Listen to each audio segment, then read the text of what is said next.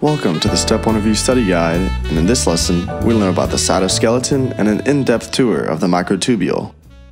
The cytoskeleton is a collection of proteins that gives the cell its structure and allows for movement and cell division. The proteins of cytoskeleton are microfilaments, intermediate filaments, and microtubules.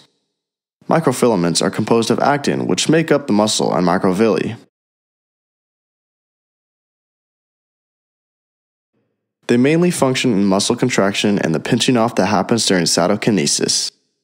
Intermediate filaments function primarily to maintain the cell structure.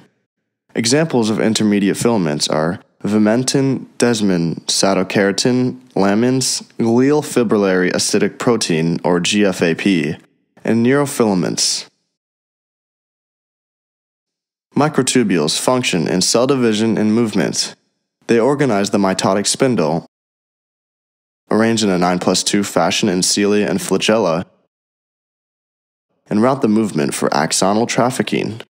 The structure of microtubules is composed of alpha and beta tubulin subunits. These subunits will dimerize and contain two GTPs bound. The dimers then polymerize into a helical array structure.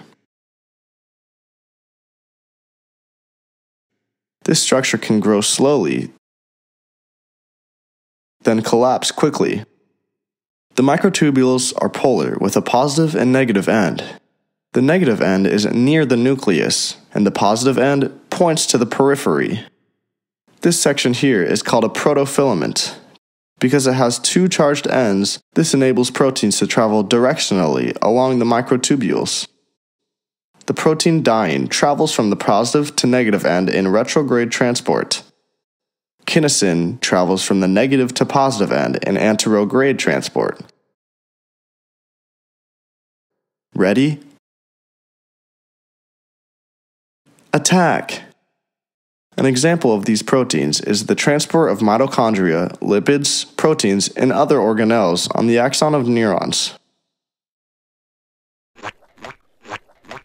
Clostridium tetani, herpes simplex virus, poliovirus, and rabies all utilize dynein for retrograde transport into the neuronal body in order to infect the host cell. There are drugs that act to inhibit microtubule formation.